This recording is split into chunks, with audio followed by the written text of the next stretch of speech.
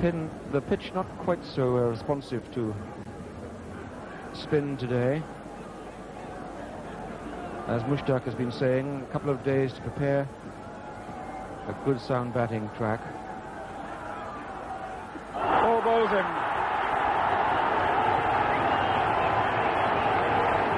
So a further blow for Pakistan as Imran bowls Kapil Dev. Very difficult to say what happened. Perhaps Mushtaq had a better view. He's either up the wrong line or might have moved it. Yes, Kapil was expecting the ball bending into him, but it was the away swinger.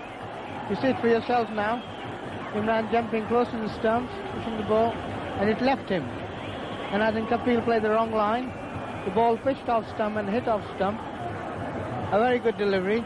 And in fact, Pakistan bowlers have been bowling well for last 5 overs under the pressure. They picked up 3 valuable wickets and didn't concede many runs.